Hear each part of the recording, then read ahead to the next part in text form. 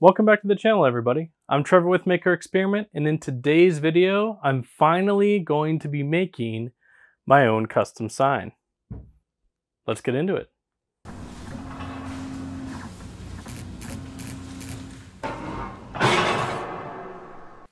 Today, I'm finally going to be making my own custom sign that has been neglected for a while. So I should have done this a long time ago when I redid my logo. I just haven't made the time to do it. So today I'm going to make that happen. So I'm going to make it out of acrylic with blue, matte black, and white. I'm not going to go super in depth into what I'm doing at each step. I think I've done a few acrylic videos kind of explaining more of the process. I just kind of want to go through it and show you what it looks like, and then hang it in my shop so that I can use it in the background of future videos. So with that in mind, let's get started.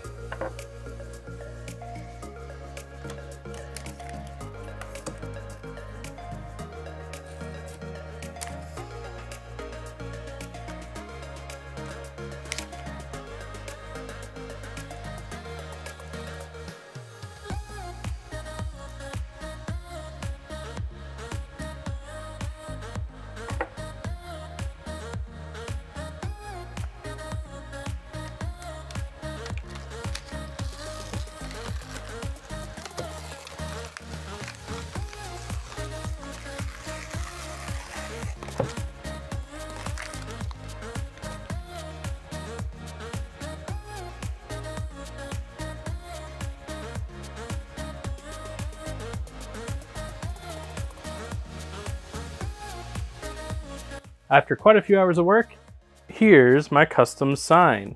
So I did replace the hat rack that I had hanging here and put my sign in the middle instead.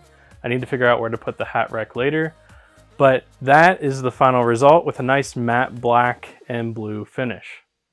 Hopefully you enjoyed the process of me making my custom sign. If you did, I'd appreciate it if you gave the video a thumbs up, subscribe to the channel, and turn on notifications so that you know when I come out with new videos. And be sure to check me out on Instagram @MakerExperiment, where I share things like this along the way. I want to thank you for taking the time to watch this video, and I'll see you in the next one.